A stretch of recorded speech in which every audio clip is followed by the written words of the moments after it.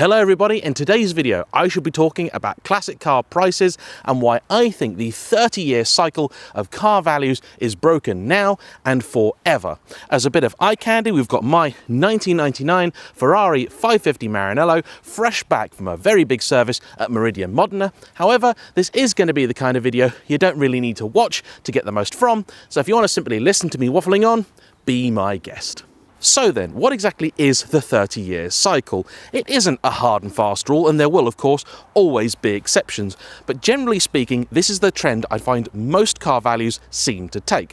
When a car is new, and it doesn't matter all that much if it's something particularly special, there will be slight variations between the two. But in its kind of honeymoon period, if it is a car with limited supply, you may see values creep up ever so slightly for people to be able to jump the queue and get into a new one. But in the next 12 to 24 months, values will go down, and they will keep going down until they reach a certain point. They'll kind of plateau, they'll find their nadir. What that point is will vary, of course, from car to car. With, say, something like a Ferrari, a Lamborghini, that's probably going to be a lot higher than it would be with a Ford Focus. But it's a point where the market says, yeah, that's as low as these can go. Then what starts to happen, particularly with the cheaper stuff, is they become rare. And once a car becomes rare, people start to notice it. Then time moves on. And when the people who wanted one of these cars as a kid grow up, they suddenly go, yeah, you know what? I really want to buy one of those. And because people generally start making their money in their 30s or 40s, that's when the values start to go back up again. And if it is a car that was once commonplace and has now become rare, you'll find an awful lot of people fighting over the same cars. Generally speaking, nostalgia, this is not just for cars, comes in one of two flavors. Either it's something you once had when you were young and you want another one to recapture your youth, or it's something you always lusted after and now you want to buy one because it's the car you had always promised yourself. And it's for this reason you'll often find old cars that were once expensive competing with old cars that were once cheap on an almost level playing field. That's why a Ferrari 550 is worth the same as an Escort RS Cosworth. Perhaps the best example of this process happening right now is the Japanese car market. And this has been made doubly bad by the American 25-year rule. So once cars from Japan get to 25 years old, if they weren't sold in America first time round, then they will be eligible for import. So you've got that double hit of young people who now want to buy their Gran Turismo dream and people in America doing the same thing, and they don't have a market there for those cars. They're just siphoning them off from all the markets around the world. This is why a Skyline is now more expensive than a Ferrari F12. This kind of thing has been going on for quite a while now, and you'll then find that once car prices reach a certain point, they will to some extent follow the economy. We had this in the late 1980s. Car prices went absolutely nuts, then the recession came along and values tanked. However, in the last decade and a half, things haven't gone quite according to plan. You see, when we had our last big financial crisis in 2008, everyone predicted classic car prices will do what they'd done in the 90s and tank. Instead, they went up. I can't speak for many other markets around the world. However, two things definitely happened there. First off, when we had the recession in the 90s, interest rates went sky high, so having money in the bank was a very good thing indeed. In 2008, interest rates went through the floor, which meant you could have millions in the bank and you wouldn't really be earning anything. So even if you're buying a car not to make money on, it's just a much prettier way of looking at your cash, isn't it? So people started buying into them.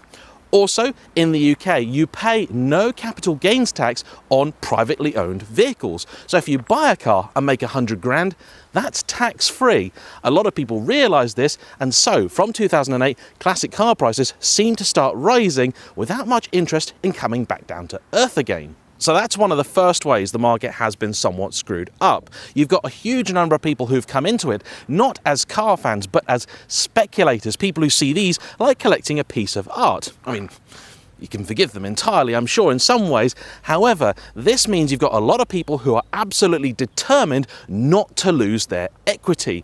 And this means they'd probably rather hang on to certain cars rather than sell them at a loss. That means your cycle is already starting to look a little bit wonky, but it gets much worse. In Europe, time has now been called on the internal combustion engine. There were originally plans to make sure that all vehicles on sale from 2035 were going to be at least hybrid. However, things have changed a lot. Here in Britain, by 2030, in less than 10 years' time, it will no longer be legal to sell any car with any form of internal combustion engine in it. It will still be legal to use and drive those cars, and that isn't planned to be banned until 2050, so nearly 30 years away. However, because these things now have an expiry date on them, that means interest is going to be somewhat limited. In truth, I think the real top end of the market, the multi-million pound kind of cars, McLaren F1s, Pagani Zondas, that kind of thing, I don't think they probably would lose much value if you couldn't use them, because as it is, they're hardly driven and they are treated like a piece of art. It's the stuff in the middle, like this, that's really going to suffer. Things that aren't necessarily expensive or rare enough for people to want to put them in a gallery. Things that are common enough to not be special for these people that want to spend £1 million on a car. And when you can't use it, there are going to be very, very few people willing to pay real money simply to look at it. And I hope eventually this situation may actually change. We may find a way to continue enjoying our cars ad infinitum. Until such a solution presents itself, the market is going to be extremely wary of buying into any investment that has a defined expiry date on it. We are also, at the end of the day, just making too many cars. The value of any product really is always dictated by supply and demand. And to give you an example, this is a Ferrari 550. It wasn't a limited edition car. It wasn't a particularly special car, and they made only about 3,000 of them, if you don't include the Barchettas, over sort of 5 to 6 year period. Look at then something like the 458 Speciale, although there aren't published numbers for those, and it's reckoned they made a similar number, and that's of a limited edition car. And it's the same across the board, really. Look at Lamborghini numbers. In the 90s, that was a company that pumped out only a few hundred cars a year in total. Same with Porsche. GT3 numbers are way up, and none of this helps because it means that there are just more in the market, which means you need more buyers interested to help keep prices buoyant. Cars are also too well made now, and I know that might sound like a really odd thing to criticise, but it's true. It probably doesn't affect this end of the market quite so much, your Ferraris, your Lamborghinis and so on, because they were always cars people were willing to spend money on in order to keep them going. However, it's your low end stuff, your Fords, your Vauxhalls, that kind of thing, where now they're made much better. It used to be that after only a few years, these cars would already start looking at the scrappy in a sort of lustful way. And that meant people didn't really care about them. There were so many of them, and they were so cheap and so badly put together, it was far more economical to just buy another one than repair the one you already had. This is how you wind up in a situation where you started off with millions and end up with only a few thousand remaining. That's why those cars are then just as valuable as something like a Ferrari, because after 20 or 30 years, they are just as rare. But with cars lasting, again, that's another part of that supply and demand equation that is just broken now. Cars across the board have all become dramatically cheaper, not just to maintain, but also to buy. Finance rates are really, really low and easy to get. Manufacturers have introduced longer warranties, maintenance packages, and service costs are now lower on any car than they really ever have been before. Even manufacturers like Ferrari are doing a lot to try and make their cars easy to own. And because they are now easier to own, that means they're more desirable. That means they don't depreciate like they once did. 20 years ago, a Ferrari Testarossa would have been 30 or 40 grand because everybody knew it could cost you a packet to run. However, you now buy into a 5 or 6 year old Ferrari, you won't even have to pay to service it because the first 7 years are free. That means I can't really ever see stuff like an F8 plummeting to the sort of 30 or 40,000 pounds that you would have found with an old 355, 360 or even a Dino. Just not going to happen. And then we have the killer blow. Young people just aren't interested in cars the same way anymore. And if they are, it's almost certainly not something like this. Although we may idolise them, we're probably one of the last generations to do so en masse. I've only had my driving licence now for about 15 years, but back when I got that, was the kind of normal thing to do. I lived in a town, so you got your driving license when you turned 17. It's just what we did. However, for the last decade, numbers of young people learning to drive have been decreasing year on year. That's partly through the fact that it is a very, very expensive thing to do, and it's also an increasingly less desirable thing to do. Young people are really concerned about the environment, the impact that they will have, and rightly or wrongly, things like this are pretty much public enemy number one. And that means our lovely cars are now heading into a perfect storm. So what am I really getting at here? In short, all bets are off. In the last 10 years, we've seen companies pandering ever more to the ultra-wealthy. Koenigsegg's and Pagani's used to be a few $100,000 to buy, now they're a few million. Not too long ago, these ultra-exclusive hypercars were a once-in-a-decade event. This is why things like the Carrera GT will always be special. Now, though, there seems to be a near-constant stream of limited-run, ludicrously expensive stuff that even millionaires would never be able to afford.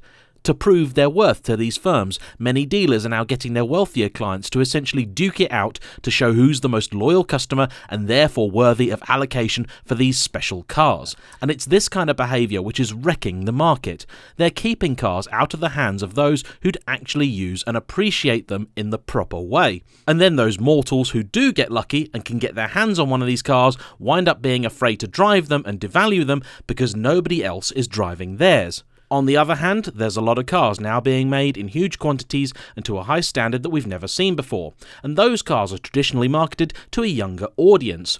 While today's drivers may be willing to spend £35,000 on a Civic Type R, I just cannot see them in 25 years being looked at the same way we currently see a Civic Jordan or a Clio Williams. Even if we are still allowed to drive these things in 30 years, would you rather have a particulate filter equipped, automatic gearbox only, sanitized hybrid C63 from 2022, or a fire-breathing, rip-snorting, wild-child, naturally aspirated V8 from 2010? Because by then, both interiors will be just as out of date as each other, except one car is going to be actually fun. Anything that's not a full electric car, or at least hybrid, is going to be considered a specialist vehicle by many in not too long. This means anything which isn't a limited edition, ultra desirable product does have the potential to become next to worthless as time goes on. Not because the car itself isn't worthy, but simply as a result of these market forces. If more product is out there than there are people to buy it, prices will always fall, no matter what you're talking about. The real tragedy of speculators being so heavily involved in the market is that they're motivated only by one thing: money. Your average speculator will not hang on to a classic car if it's now costing them more than it's making. I once had somebody describe their F40 as a real POS. This was their F40 they'd just bought, sat next to their Enzo and next to their Dino and their 365 Daytona. They didn't actually like driving any of these cars, they'd only bought them because they were told it was a good investment. People like that will sniff the market changing one day, and when they do, it will be Armageddon.